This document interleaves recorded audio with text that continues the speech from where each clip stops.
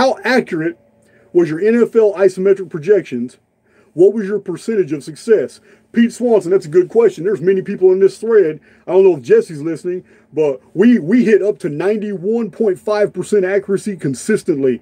It kind of scared us, but it wasn't just isometric projections. That was a very small deal. Office, we had to create a whole new substrate to the Office software. We called it GameSeer. It had a slightly different operating protocol that was just for NFL because it wouldn't apply to anything else. NFL has a structuring based in sevens that we had to code Office around, which was very difficult because it's not like games are being played all the time. They're all every day of the week. They're being played only on Saturdays, Sundays, Thursdays, Monday nights. So, and they rotate them all, and it's very difficult. It's based off date sequence prediction analytics, but it's a special species that I designed that goes pretty much against the norm, including other protocols that I use as filters to knock out ghost projections. But we had to wrap that around GameSeer. So,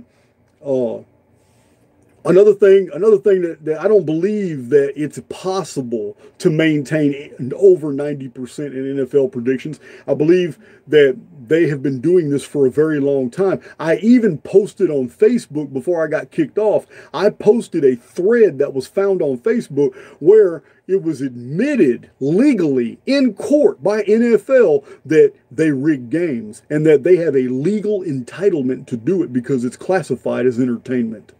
And that right there made a lot of sense to me. And that was the exact same time when we just shut it down anyway, because we had to program a glitch out of there. It kept popping up when it wasn't supposed to. And we wanted to code Office to be more user-friendly. I've had money donated to code Office and all that, but I've been through 2 coders, man, and I'm really fed up with both of them now. So I'm going to get around to it. I'm probably going to use proceeds from Archaix since it's taken off now and I'm growing fast. I'll probably use our proceeds from Archaix to bring a coder right into this room right here because apparently if I don't sit on top of them, I'll never get anything done.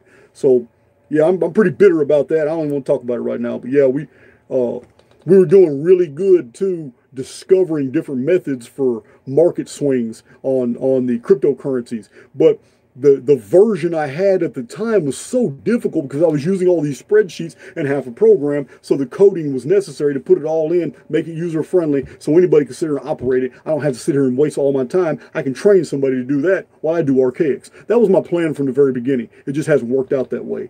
So right now I'm just running with Archaix until it builds up enough to where I can hire another coder, get over here, and I can babysit him for about 3 days until we get this thing done. So that's where I'm at with that.